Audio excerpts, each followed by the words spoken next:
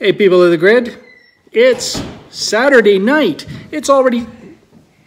Who is this? It's Bacon Man I made for Amelia for Christmas. It's Mr. Bacon. Melissa made him. I'm the creator. We kind of like bacon, right? Yeah. It's Saturday night. We've had such a hectic day. A lot was going on today. Ethan and I were at a men's conference. It was really good. Then we watched our little nephew Liam, our Tammy's brother Boyd and his wife Desiree dropped off little Liam, and they took their girls to the ballet, which they said was pretty awesome. Even Uncle Boyd said the ballet. Maybe he'll try it for himself. Isn't that weird?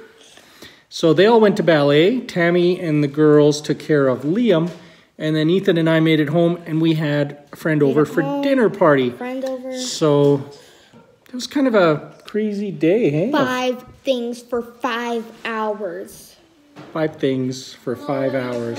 Did you get to play any more of Kirby on my Switch? No, I didn't really want to. I even left them for you. What's sorry. up with that? You did an interview with about Kirby. What you Oh, yeah. You want to tell the people of the grid what you think of Kirby? What is it? Kirby Star Allies for the Switch. Yeah. This is Melissa's review.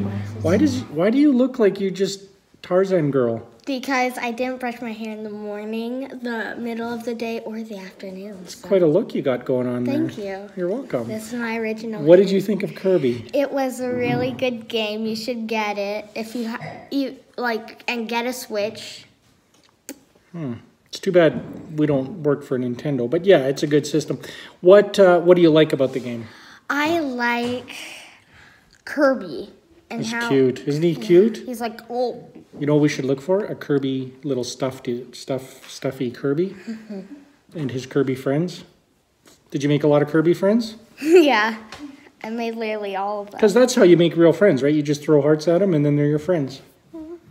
And then if you don't like them, you inhale them and spit them out. Or you get a rock. You get a rock shaped like a heart and throw it at their head. Oh, does that work too? Yeah.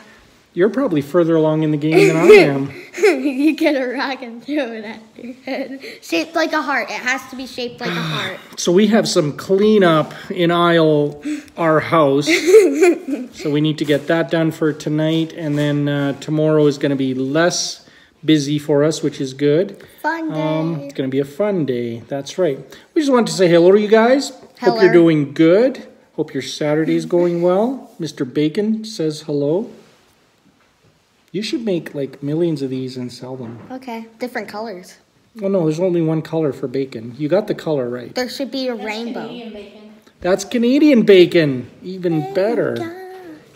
These are the beanbag chairs, guys, that Tammy made for the kids for Christmas.